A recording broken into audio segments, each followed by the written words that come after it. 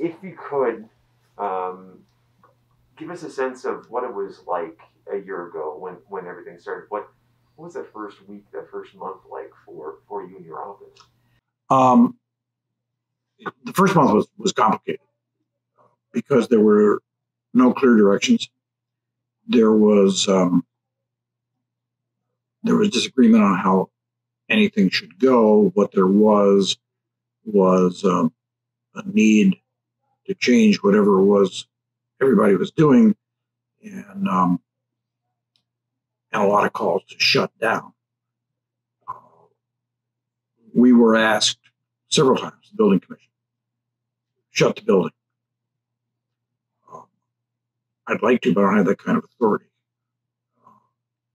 So what we did in the building commission, my small staff, 22 people, we organized like a military operation, which won't surprise you. We broke the staff into two parts. And so that everybody was backed up. Half the staff worked 2 weeks from home, and half worked in the building. We modified that just a little bit to make sure we had the right people in the right place. But everybody was available for callback. So if we had a surge and needed some people, if we had something break, working from home is great, but you can't fix a broken pipe from home. If we ever figure out how to do that, we're going to do that. But we can't. So we organized it along those lines and made sure that we had that covered. Then the next thing that came up was, how do we deal with court cases? And the courts actually drove what was happening in the rest of the building. The city offices and the county offices, the mayor and the county board and the other elected officials made some decisions after a while on what they were going to do with their office staffs and how they were going to interact with the public. There was a little hit and miss in the beginning, but began to sort itself out towards the middle part of April. In the meantime, the judges, city prosecutor, Matt Cousy was great, took the lead.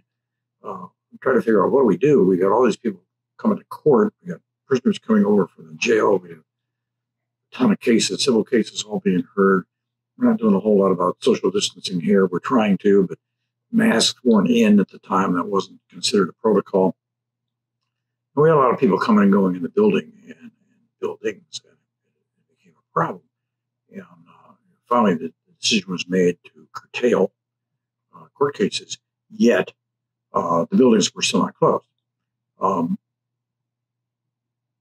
District court, county court were still hearing some cases. Protection orders were still being issued. So people were still coming to the door needing access. So in conversations with the presiding judges, figure out some ground rules. How are we going to do this? Who's going to come up to see you? How we control it? And so we had touched base with the sheriff and said, how do you want to do this? And of course, the first reaction is, we don't have the manpower to be escorts for everybody. We got that. In the meantime, this building is not secure. It wasn't at the time. So now we have to reroute everybody and install some temporary security at the Farnham entrance to the city county building. That freed up some building security and security people in a connector building. When we closed 3 of the other 4 entrances and exits to the building, and then implemented some procedures about how to get people in and out who actually had need for the services being offered by not only the courts, but the other city and county offices in the building. How do you get person X from the front door to where they're supposed to get to, make sure they just get there, and then bring them back down and get them out without infecting the whole place? Because the question of, can you check temperatures at the door? We weighed that and said, no, we're not medical professionals. We're not going to do that. We're not going to issue tests. We're not going to do that. So we figured that out by appointment. You had an appointment with the planning department, and they were willing to see you. You could come, we call the planning department, they'd come down, escort you, go to the planning department. Better yet, the planning department said, here, we'll give you this, literally, a box, right? Put your plans in there, put your name and address on it, tell us it's here, we'll come get it. Won't even see you. And then we had to make sure that everybody who was involved in this welcoming process had the proper PPE. We had some. In fact, we gave most of our emergency storage to the health department because they didn't have much. And so we did. And then we went out and hit the markets early and got gloves and masks, even though we didn't know we were supposed to have them. We got them anyway. And we cornered the market on hand sanitizer and made sure we had it. We shared it around with city and county offices as well as our own, but we made sure we had ours because we knew we were going to get people coming in and out of the building, and we had to protect the folks who were here. The first element is make sure everybody was safe. My staff first, because I'm selfish, and then everybody who is associated with that. So that changed a lot of procedures. And where we didn't have security, now we did. Where we didn't have open doors, now we do. Where we didn't have locked doors, now we do. And everything kind of changed. And then we had to organize around that to make sure that the city and county government continued to function in some way. And that what court facilities were operational actually were able to do that. So some courts, that meant instead of having one courtroom to have a hearing, now you needed two. The good news was we didn't have to worry about jury selection because that's a problem. That came later. And then there was all the tech stuff that came with that. We didn't do too much of that. The courts did it on their own, but we managed a lot of the contracts that did that. We found the vendors or helped find them, and we helped coordinate with all the various agencies in this building that to plug in. You just can't set up a camera and be on the air going through our network. You got to coordinate naturally our government with 19 different agencies and make sure everybody's on track. So our folks did that. Our contract administrator handled that. She was remarkable, the patience of Job, and very smart, good. And so that was the early stages of trying to get organized and figure out what's going on. And probably our vision was terrible because our outlook was out like 90 days. Right? It's not going to last any longer than that. Well, as we went through it and honed it and got better at it, and it became obvious that this is a long-term deal, we modified what we were doing. And then along came the summertime, and the doors sort of opened, particularly on the courts.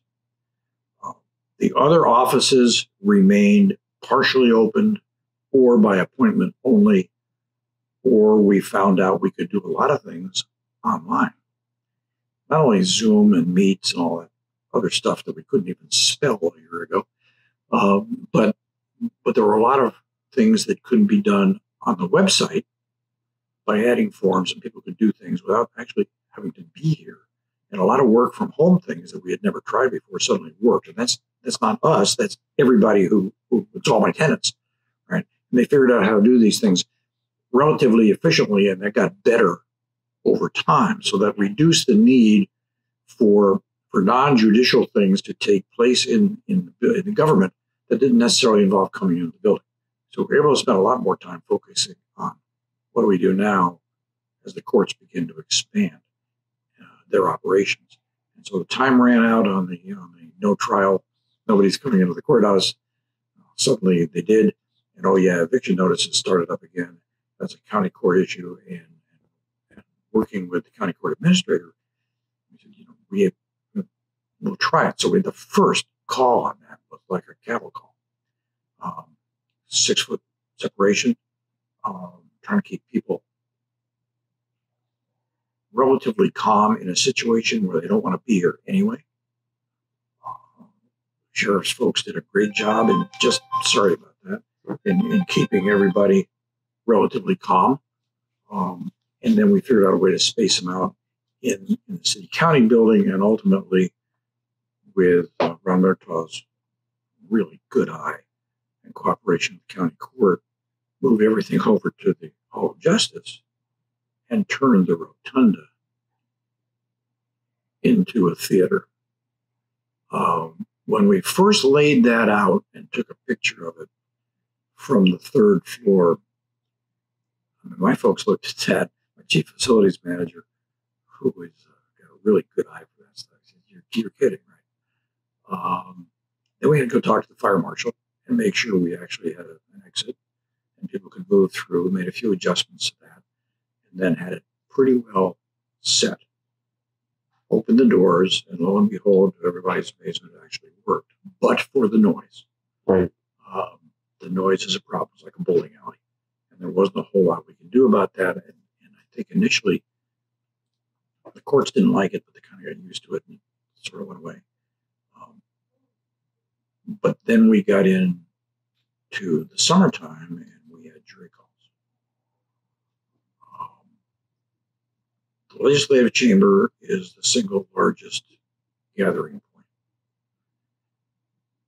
But 6 feet of distance was part of the rule that came out of the Chief Justice's direction on how to do this. So it's a problem. You got overflow. And the first one, we had people sitting in the old lunchroom. We had people sitting down on the Harney Street level. We had people everywhere scattered throughout this building. It wasn't quite a disaster, but it was close. It was pretty disorganized. Because in the meantime, we're also doing Secure the Complex, that's what we call the project, where we implemented securing entrance security for the city county building. After 20 years, we thought it was probably about time. Got approval to do that. So that project was going on, and it was a build on the fly project. We didn't have time to design it with an architect and do measurements and all that stuff. So we were kind of setting up modules and facades to say, well, how will this work here? And we're going to try it for a while. That didn't work. So we had people scattered every place where we're trying to entertain 100 jurors who also didn't want to be here and trying to figure out who's going to give me the disease while I'm here. Sorted that out and got it figured out. But it became really obvious as we got into the fall, once we got past the second wave and got into the fall, and now we're going to, take care of this stack of cases that are lining up, and people's constitutional rights are on the verge of being trampled. With many conversations with the district court and county court, we got a lot of cases. We got to clear them. So what can you do to help us? Legislative chamber is used more than just for the city council and the county board. There are, I think, 30 or 40 different meetings that are held in that place in the course of a month by various committees and agencies who want to use it. They need the space. They like to set up. It was the only space that connected with Cox Cable, so people could watch it on Channel 22. If you had People with Disabilities Committee, by the way, that was their biggie. That was the place. It was the only one that connected at the time. There was no other way to get there. So there was all that demand. In the meantime, the courts needed more of it, and actually they needed even more of that. As they looked at the stack of jury cases, what can you do? Well, the county owns the buildings across the street, pretty vacant. We bought them as part of a juvenile justice expansion that we were doing.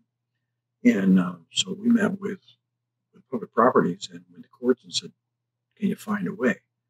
And once they said yes, we got out of it and said, here, go forth and conquer. And they did a great job. So Jerry Leahy and his gang, public properties people, did a super job of converting the old United Way building, then the OHA building, same building, different names, converting a couple of floors there to make that more than adequate for the second round on jury selection. There were some security concerns. Sheriff's people solved those. And for the most part, I think worked very well and still is. And that helped us a lot. So what else did we do? In the meantime, we're looking at the infrastructure for the facility. And long story short is we took about $10 million worth of CARES Act money, upgraded the entire HVAC system for the Hall of Justice and for this building, installed new filters, UV lights, changed the air handling unit operation considerably to make sure that we did it right. Made some other changes in how we clean the building constantly. We spray this thing. Every office gets sprayed once a week with a high-grade disinfectant that also kills the coronavirus and COVID-19 in particular. Where we have a case in the building, anybody has a case, report it to us with the permission of the person who occupies the space. We send our folks in with what we call level 3 cleaning, which is really a high-powered, deep cleaning agent. If it's alive, it won't be when they leave. And they wear PPE when they go in. It's very important. It looks like people from Mars. And within 2 hours, papers curl. I was going to ask, Yeah, papers curl. I leave it there to remind me. Monday, I got to get my coffee cup put away. Papers curl, and things are cleaned up. And then we do that. We had additional day porters on staff who went around every floor on a continuing basis, kind of like painting a bridge and wiping down common touch areas. In the beginning, we serviced the legislative chamber and had somebody there wiping down the podium and the microphones. We changed that. Now we changed the covers on the mics, and people who were occupying the chamber wiped down the lectern if it was necessary. Figured out we didn't need to be there to cut the cost a little bit. So we did all of those things and kept our sanity along with it. We learned a lot. We learned about what wasn't necessary to do. We provided specialized self-sanitizing buttons on every elevator and touch surface, both in this building and in the Hall of Justice. Pretty unique. Took us a little while to search those out. We got a lead on it from one of my friends in the building industry that services the doctor's buildings that Nebraska Medicine does, and also Methodist Hospital. They have them in some of their facilities. That's where I first saw them. You have to change it out or put a new one on? Change them out every 90 days. 90 days. Good for 90 days. So we keep track of that. Relatively low cost compared to some other things that are on the market. And they actually work. We ran them by the health department and said, here's what they're using. What do you think? Oh, yeah, that's great. So we did that. It took us a little while to get them because they were, guess what, back ordered. That was a surprise. But we did get them, and now they're on those places. So we're constantly looking for ways to improve and do it. We hand out masks to everybody coming to the door who doesn't have one. We can't, even when there was a mandate, government buildings were excluded. And the courts were excluded from the very beginning. The direction was very clear from the Chief Justice. You cannot deny access to anyone who's coming here on court business just because they don't have a mask. Okay, so we didn't. But we offer them, the entrance security people offer them to everybody coming to the building if they want them. We have them. And most people who left them in the car, gee whiz, I forgot my dog ate it, take them without incident. Some don't, and so be it. Give them a wide berth and off they go. So we've done those things, and we try to make sure everybody's safe. So that's a short recap. We kind of think we've been doing business as usual. It's what we're supposed to do, is maintain the facility in a healthy and safe manner for our tenants and our visitors. The report card isn't totally in yet, but as we reviewed the first year, we think not bad. Some bumps along the way, some things we wish we'd done differently, but for the most part, we think it's worked very well. We're looking at May 1st to bring our staff back full time. There are a lot of things that didn't quite get done in just routine maintenance of the facility. Now we're picking up the old MUD building. It's now called the 1723 building. We're picking up responsibility for that probably sometime around January. So it's time to get folks back in to learn about those systems and see what they have to do. It takes some time to do that. We have some catch up with routine maintenance, as I said, to do with things that kind of didn't get done, but need to get done now. So we think it's proper. All of our people, with two exceptions, will be fully vaccinated by the end of May. They're all scheduled. They're old enough, so they fit. And we think that'll help. So that's our story. Yeah. It's impressive. It really is. I mean, saying it's business as usual and having all those things happen in a year that wouldn't happen otherwise is saying something. This idea of these buildings being open to the public and accessible and something that really has existed for a long time. You see it down at the legislature too, right? The unicameral, the whole building, the state capitol, it's very open, right?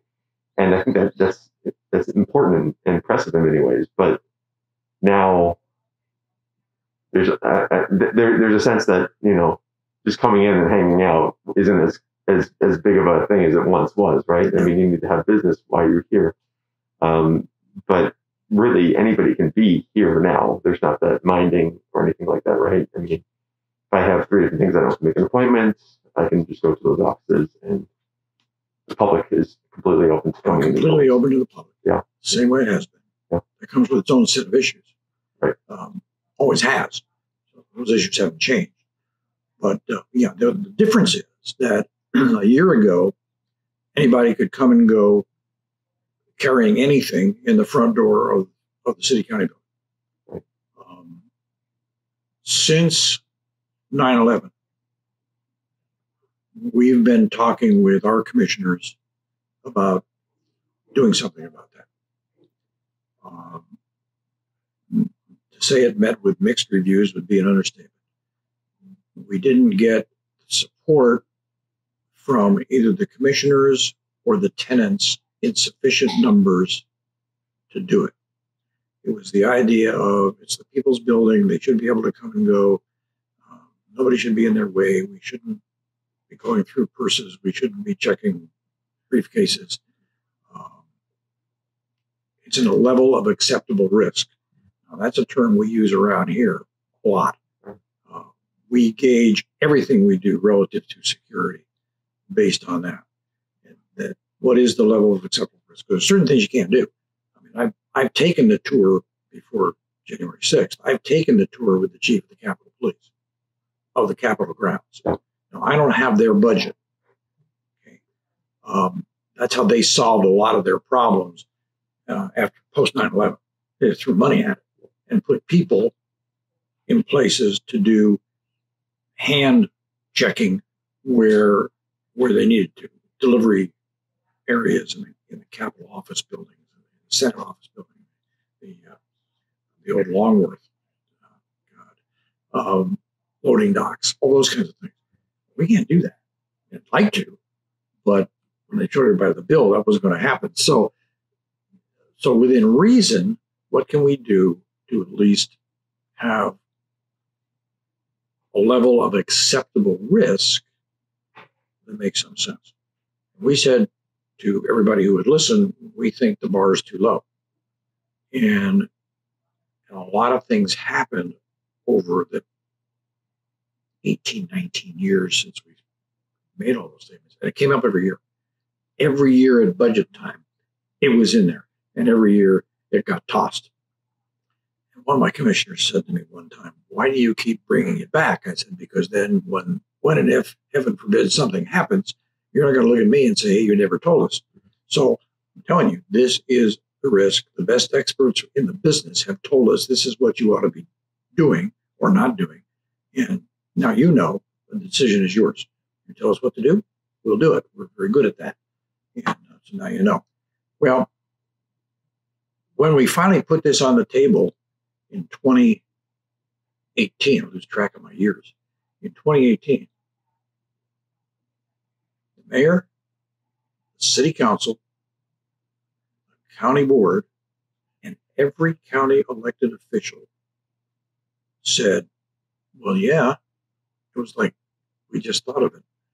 And they said, "Yes, that's a good idea. What's it going to cost?" So we came back to the sheriff, who does our security for us by contract, and we worked out an arrangement, cussed and discussed it often, then sat with HDR to figure out how best to do it. We wanted at one time to keep the 19th Street entrance open, easy access to the parking garage. Cost of that was 7 figures, and that wasn't going to happen. So we eventually had to scrap that. I thought there would be a massive uproar. There wasn't. There was no pushback. Everybody said, "Oh, okay, we'll go the other way." Still a fire exit. But so all of a sudden, for reasons I'm not quite sure. There were other incidents around the country. It got people's attention, and I think they saw the need. On behalf of the Omaha Douglas Public Building Commission members and the staff of the commission, I want to thank the Bar Association for the award. It's much appreciated. We often don't get these kinds of things for doing the job that we are supposed to do, and if we did it in a way that satisfied the need to make sure everybody was safe in our facility, we really do appreciate the recognition. Thank you very much.